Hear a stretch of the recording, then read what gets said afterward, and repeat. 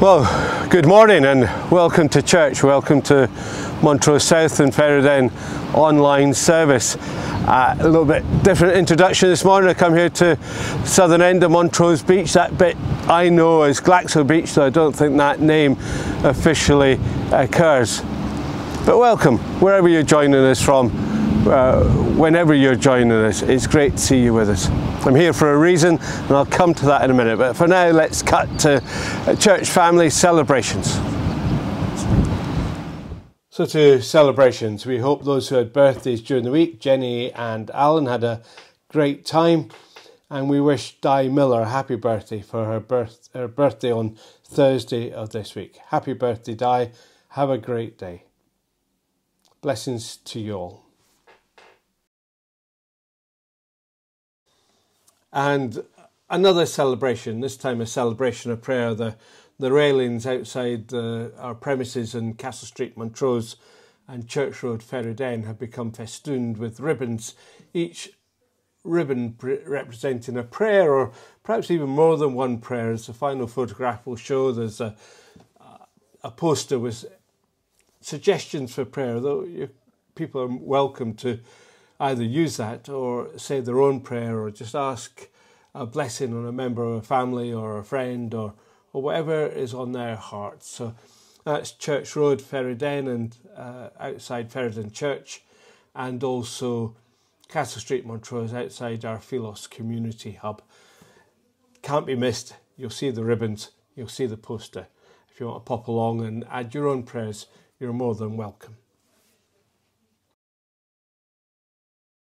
So we're here at the beach, and I've come here for a reason. It's Mike later on will talk a little bit about creation and a little bit about pilotage, and he ties the two together. So I thought I would come to the outside, to this bit of the beach here this morning. And I'm reminded, as I think of this morning's service, of what the psalmist writes. He says, "Lord, our Lord, how majestic is your name in all the earth. You have set your glory in the heavens." And he goes on in verse 3 to write, "When I consider your heavens, the work of your fingers, the moon and the stars, which you have set in place, what is mankind that you are mindful of them? Human beings that you care for them." He talks about the vastness of creation, the heavens, the moon and the stars. We're here at the sea, and even these huge boats that go out are like rowing boats on the vastness of the ocean. We as human beings are like ants on the surface of the earth. And what is God? What are we? What is mankind that God is mindful of us? You see, every life matters to God. Every life is precious to God. You are precious to God. That is what he's saying here.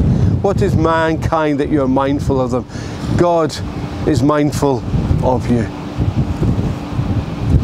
So let's worship God as we come with that hymn of invitation. Come, people of the risen King. Come and worship God. Come and rejoice.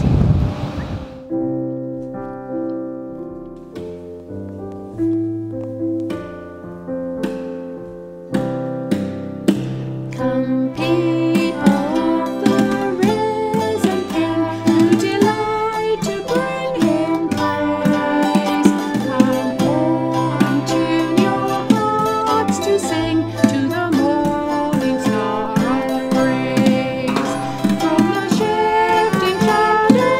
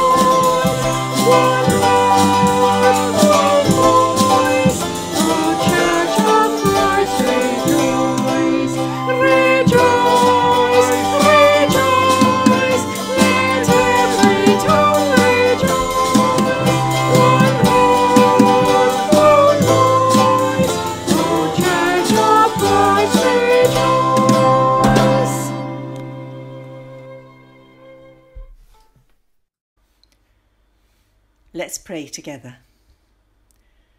Loving Heavenly Father, thank you that we can come together as your people in praise and worship. We are in our own homes and are glad to recognise that your church is your people, the living stones, and not the buildings. Thank you that because of coronavirus, your word is spreading to more and more homes throughout the world. Your power is not limited. You are not diminished by challenging circumstances, and we worship your awesome majesty. We praise you and acknowledge your authority over us and the world where you have placed us. You have blessed us with every spiritual blessing in Christ Jesus. You have made yourself known to us by your mercy and grace. We are overwhelmed by your love and provision for us. In your presence, we become more aware of our unworthiness. We sin accidentally and deliberately, not just occasionally, but repeatedly. Forgive us most of all for allowing other people and things to take your place in our lives. We join King David in asking you to create in us a clean heart and renew a right spirit within us. We can only survive and thrive as we depend on your love, grace and salvation. Thank you that your forgiveness is freely given because Jesus has reconciled us to you by his death and resurrection. We are so glad to be your children who can worship you in freedom and peace. We ask for your blessing on our time together, that we will hear you speaking to our receptive hearts, that our praise will give you great joy in and through the power of your Holy Spirit. Hear us now as we join our voices to pray in the words that Jesus gave his disciples. Our Father in heaven, hallowed be your name. Your kingdom come, your will be done on earth as it is in heaven. Give us today our daily bread.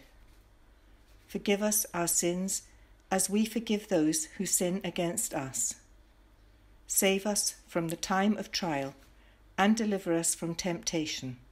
For the kingdom, the power, and the glory are yours, now and forever. Amen.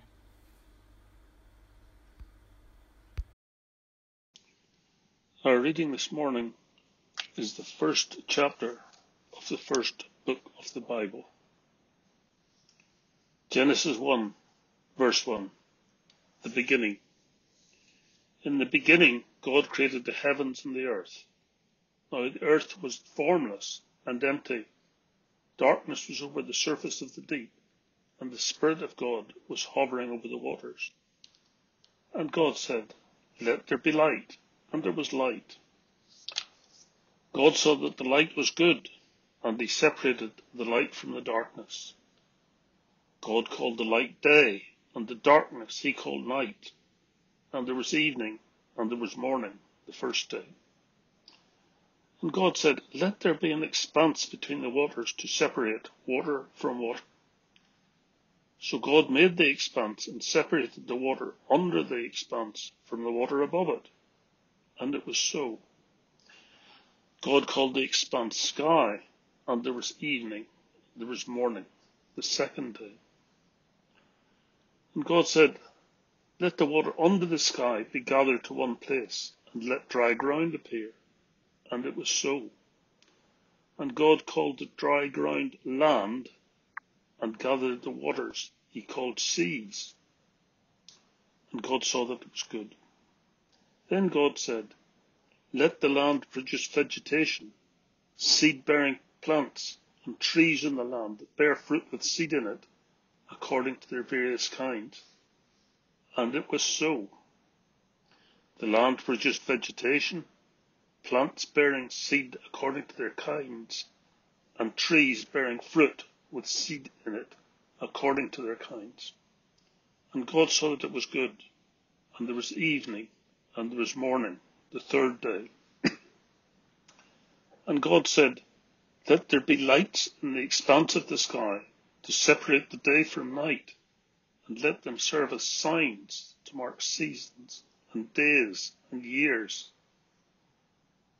And let them be lights in the expanse of the sky to give light on earth. And it was so. God made two great lights, the greater light to govern the day, and the lesser light to govern the night. He also made the stars. God set them in the expanse of the sky to give light on earth, to govern the day and the night, and to separate light from darkness. And God saw that it was good. And there was evening, and there was morning, the fourth day. And God said, let the waters teem with living creatures, and let birds fly above the earth across the expanse of the sky. So God created the great creatures of the sea, and every living and moving thing which the water teems, according to their kind, and every winged bird according to its kind. And God saw that it was good. God blessed them and said, be fruitful and increase in number, and fill the water in the seas, that the birds increase on the earth. And there was evening, and there was morning, the fifth day. And God said, let the land produce living creatures according to their kinds, livestock, creatures that move along the ground, and wild animals, each according to its kind. And it was so. God made the wild animals according to their kinds, and the livestock according to their kinds, and all creatures that move along the ground according to their kinds. And God saw that it was good. Then God said, let us make man in our image, in our likeness, and let them rule over the fish of the sea and the birds of the air, over all the livestock, over all the earth, and over all the creatures that move along the ground. So God created man in his own image. In the image of God he created him. Male and female, he created them. God blessed them and said to them, be fruitful and increase in number. Fill the earth and subdue it. Rule over the fish of the sea and the birds of the air, and over every living creature that moves on the ground. Then God said, I give you every seed-bearing plant on the face of the whole earth, and every tree that has fruit with seed in it. They will be yours for food, and all the beasts of the earth, and all the birds of the air, and all the creatures that move on the ground. Everything that has the breath of life in it, I give it every green plant for food. And it was so. God saw that all he had made, and it was very good. And there was evening, and there was morning, the sixth day. Amen. And may God bless to us this reading from his word.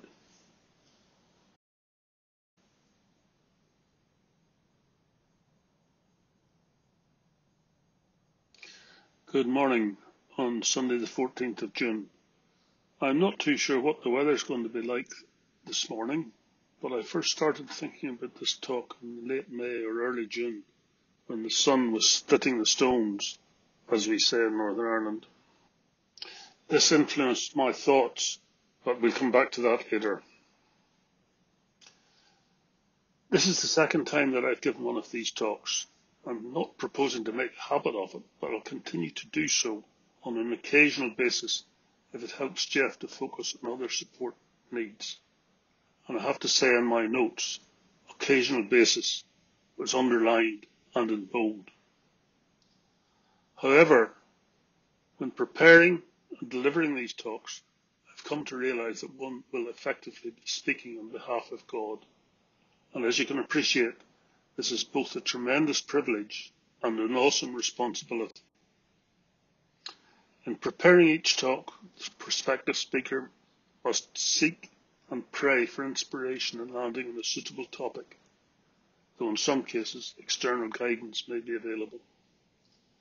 In delivering the talk, he or she must be open to the Holy Spirit, allowing God's message to be passed on. effectively speaking for God. This is difficult enough for the likes of me, an occasional speaker, with lots of time to meditate on what that message might be. How much more difficult is it for the regular minister who has to do this week in, week out? He or she deserves any or all of the assistance we can give in delivering this most important task. More than anything else, he or she needs our prayers. And now I have a short note to myself, which I am happy to share with all who are listening. Don't be overly critical of the speaker, which is very easy to do when you're sitting in the pews. I certainly am personally guilty of this from time to time. I have to recognise that it's not easy to prepare and present these talks week by week. So I must be patient and understanding and pray for discerning God's assistance in the talk.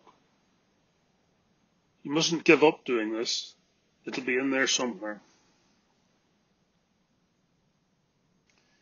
And now we come to the main part of my talk. We thank God that reports indicate that the frequency of new infections of the coronavirus would now appear to be decreasing. However, it is still out there, and we must not let our guard down. The consequences of this virus and the associated lockdown imposed by the government have been many and varied. In human terms, many loved ones have been taken from their families before their time, dying a lonely death, fighting for breath. Families have not been able to visit or say goodbye. Livelihoods have been threatened or lost. We've not been able to meet friends or family.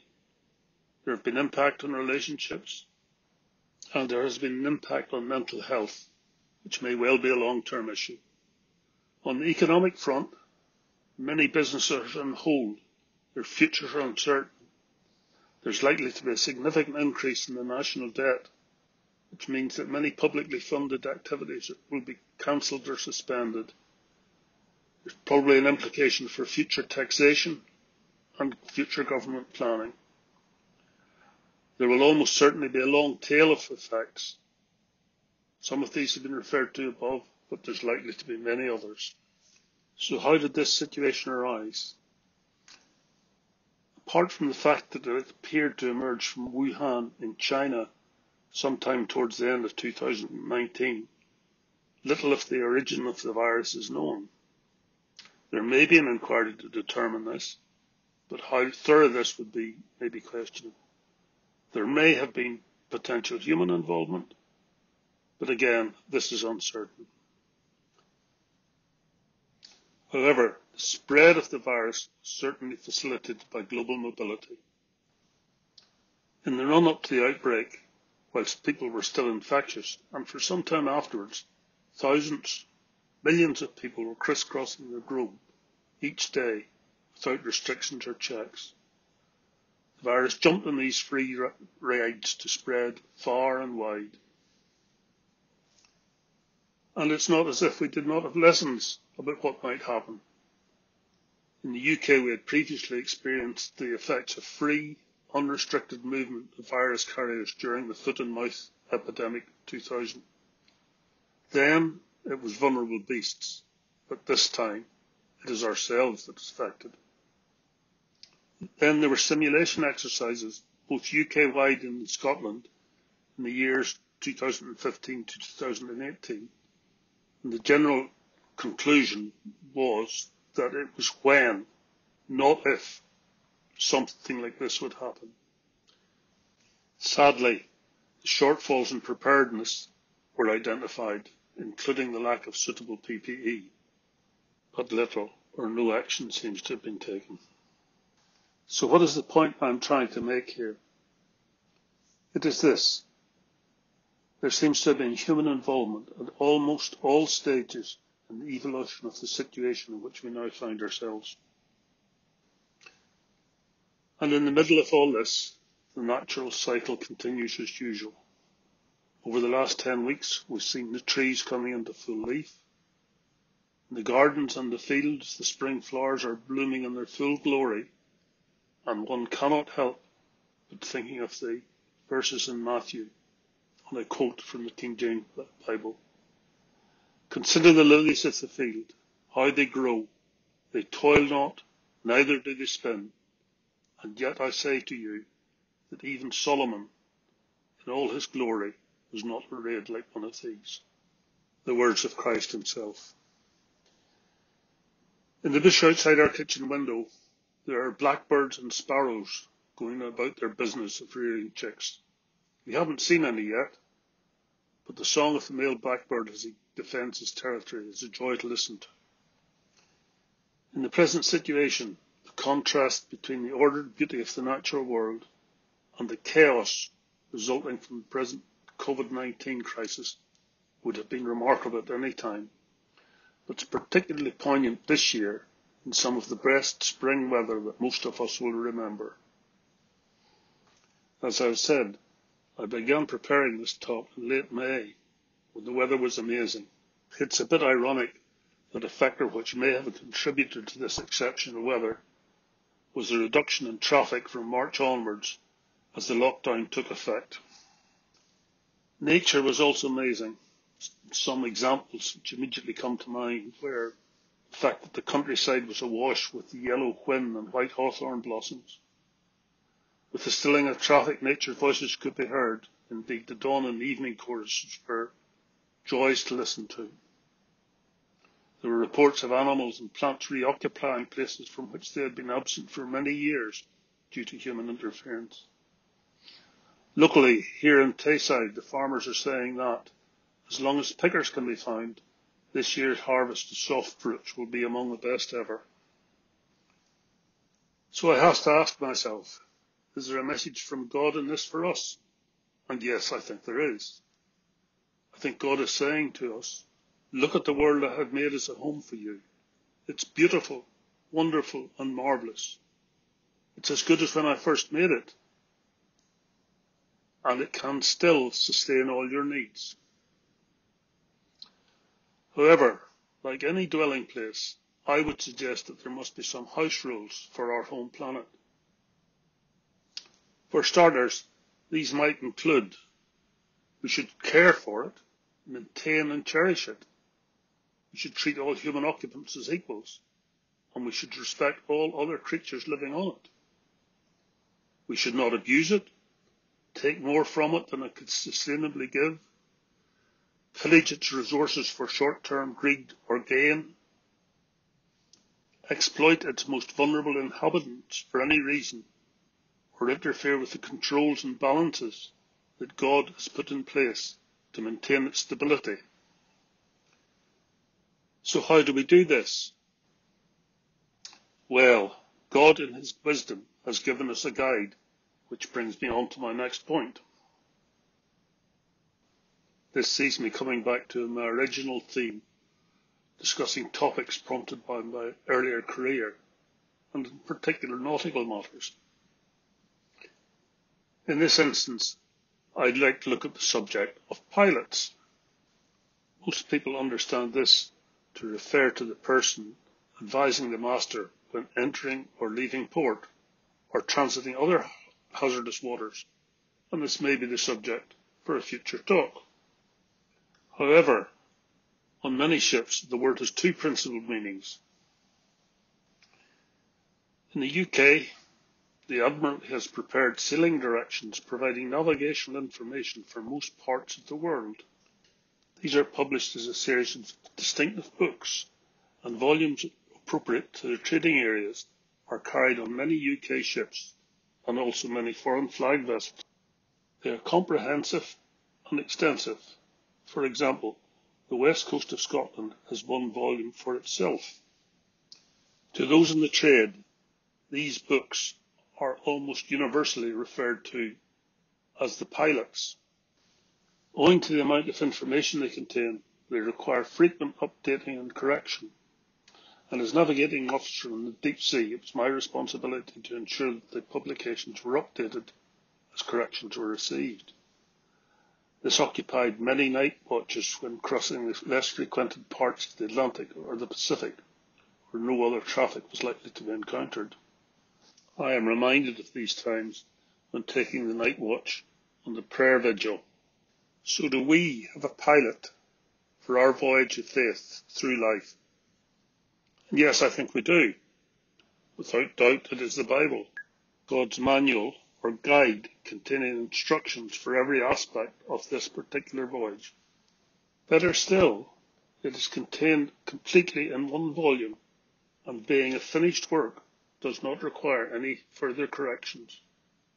Any discussion of the Bible is particularly topical just now, in view of its importance being emphasised, probably unintentionally I have to say, by Donald Trump's recent antics in pursuit of a photo opportunity. I'm not even sure why he thought it important to hold a Bible on that particular occasion. However, his actions prompted many comments from those with much better ways with words than myself.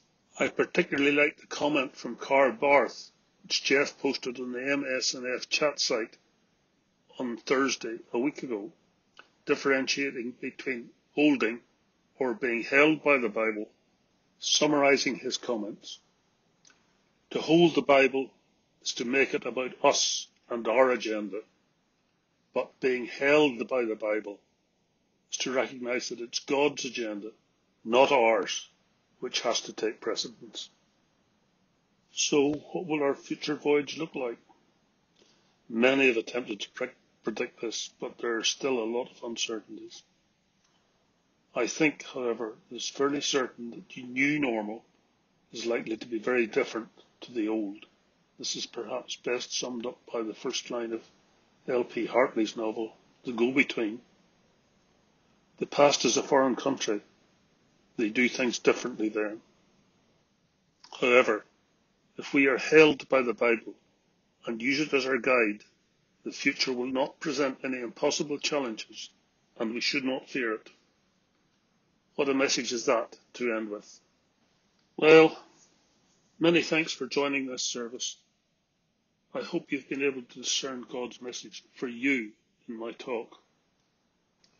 And I pray that the week ahead will be peaceful for all of us. God bless. Amen. So it was windy on the beach with the waves crashing against the shore, and while we were there the Sea Goldcrest was making her way out of the harbour, one of the oil supply ships that had been in the safe haven of Montrose Harbour, making her way out along the estuary, past Girdiness, out onto the open sea to brave the wind and the waves of the North Sea. And along with Mike's reflection, I couldn't help but make me think of a song by Ian White, which has in the second verse the lines, "A ship that's in the harbour is still and safe from harm, but it was not built to be there, it was made for wind and storm." The song's about stepping out into unknown territory with God at our side. Though I feel afraid of territory unknown, I know that I can say that I do not stand alone. For Jesus, you have promised your presence in my heart. I cannot see the ending, but it's here that I must start. And all I know that you have called me, and that I will follow, is all I can say. And we know that when we go where Christ calls us, when we walk in that unknown territory, that Jesus, our pilot, walks with us, walks in us, is in us by his Holy Spirit. Let's just take a moment to reflect as we listen to the tune of Blessed Assurance, Jesus is mine. Gordon Penman plays on his violin.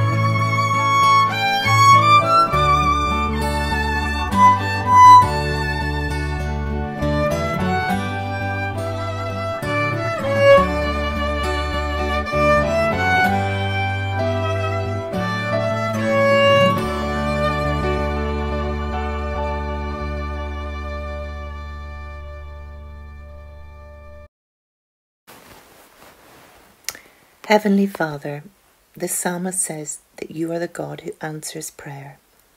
All of humanity comes before you with their requests.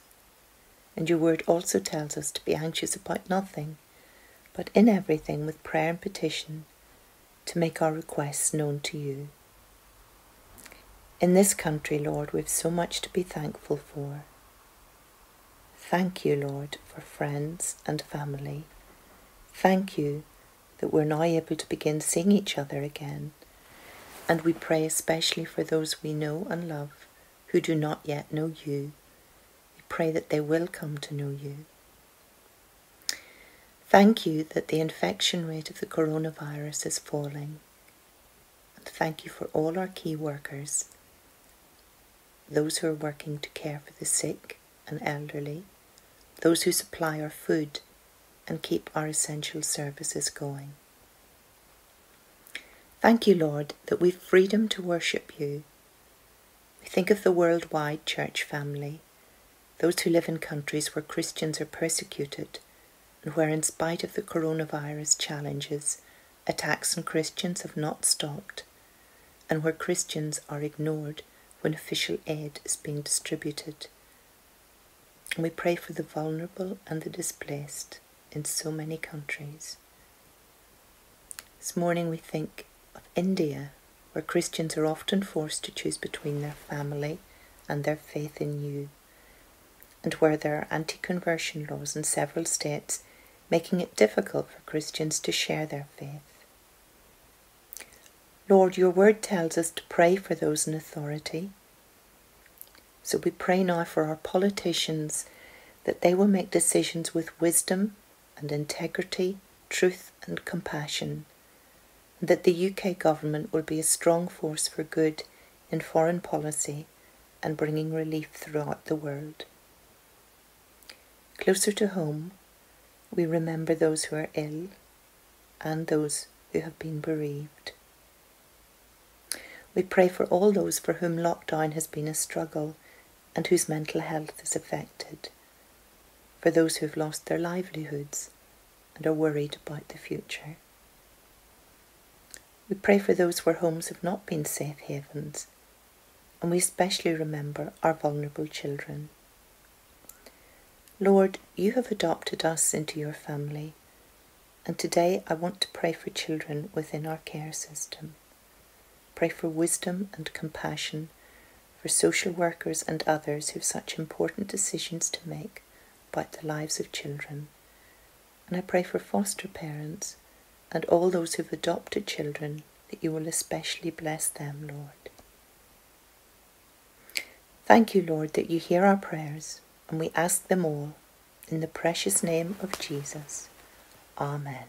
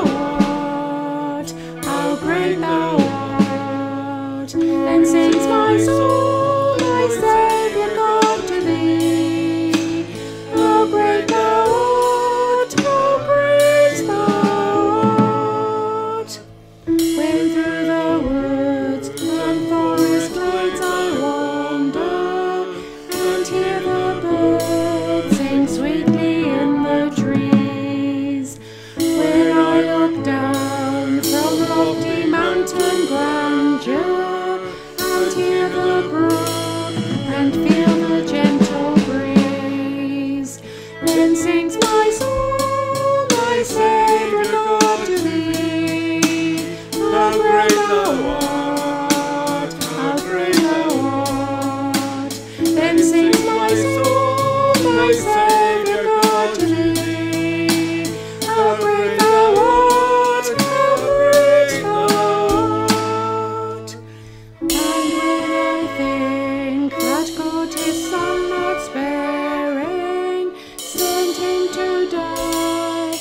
pierced and take it in. Set on the cross, my burden gladly bearing, he bled and died to take away my sin.